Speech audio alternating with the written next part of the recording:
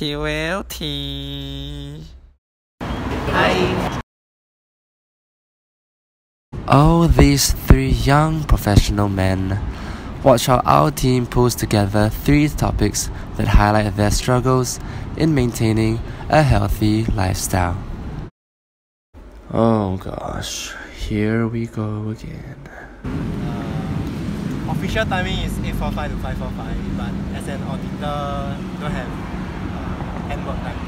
So during weekday, usually I'll go and run all those, but when I start working, right, then cause I end very late, so when I go back home, then I will just The reputation of an auditor is like everybody know one. So long working hours, stress, like a lot of sitting down and things like that. Really wise because you have technically more free time, so I'll tend to go down and run whenever, like let's say you feel stressed or you just want to run and things like that. But when you talk about work, let's say for example I work in CBD, right? So when I get back home, right, I'll reach home at let's say 7 to 8, even if let's say I leave on time. So by the time when it's 7 to 8, then it's either I run first, then I go eat, or I just eat. Then after once you eat already, it'll be like let's say 9 p.m. You don't really have time to go and exercise anymore. So I've been in this Kampong Chai Chee CC for 2 years. Work has been up and down because there's a lot of events happening on peak periods like during Chinese New Year, Chingay, all those things that require us to help. During the rest days, there's actually a gym and swimming pool upstairs, so I do visit it quite often. If you work a 9 to 5 job, at least you can cater the PM time slots for your so-called exercise section. But if you work a shift work, then it's difficult to juggle because early in the morning as well, you tend to be a little bit more lazy unless you really have self-discipline and you want to go for runs and stuff. But if it's most of the night shifts, to tell you the truth, I don't actually go and exercise for sure. Time is money. For work-life balance, like working full-time, it's a different story. There are a lot of times whereby you need to commit to work during a certain hour, so it takes effort for you to actually fork out time to do exercises.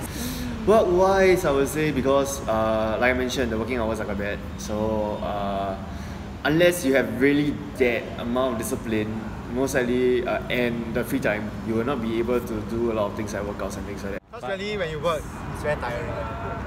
As in you really need to be very disciplined to go and exercise after work. Because it's near my workplace, so I do come after my work. Like after 5 o'clock, I will just go upstairs to go and exercise. So for me, it's convenient.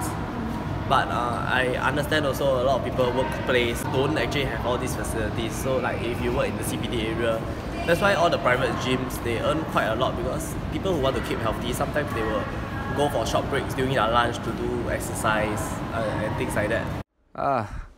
The black sheeps.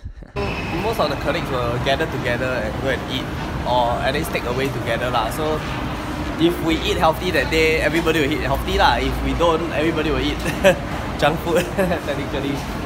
Usually the colleague they'll choose where to eat. So like they don't really care, so it's very hard.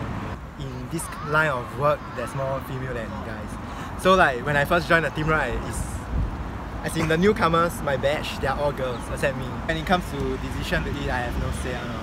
Yeah. They decide, then I just okay. Because whatever I say, right, in the end, they still have their own final decisions.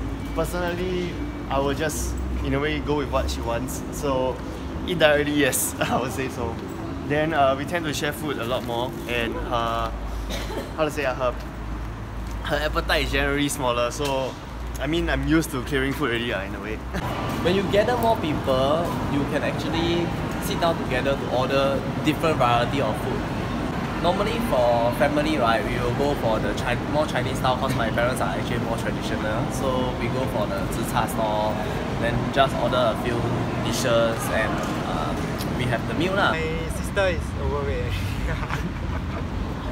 So it's me trying to influence my sister.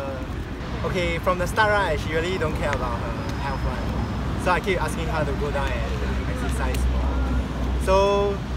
So now I think she got a habit of exercising already. She'll go down and walk around the neighborhood. When I see her go down, right, then she'll sometimes ask me like go down with her. So like now she influencing me more. I do go to the gym with one buddy lah, but he's more sell on lah, so he actually does it every, I think 3 times a week. So it's easier for him to jio me instead of I jio him lah, because he's always there. Because I have a Sunday team, so I'll try to play every week still lah. I've been trying to approach their soccer team, but I think they are not very serious into it, so they like don't really care. Kind of. So a bit sad lah. But maybe next time when I promoted or what, then I will try to take over the soccer team. Then I see how. I would, but skill. I mean, like because I don't really have friends who play sports, right? So I don't really have experience playing sports. So if experience is a problem, then maybe not. But if let's say they welcome newcomers, I would lah.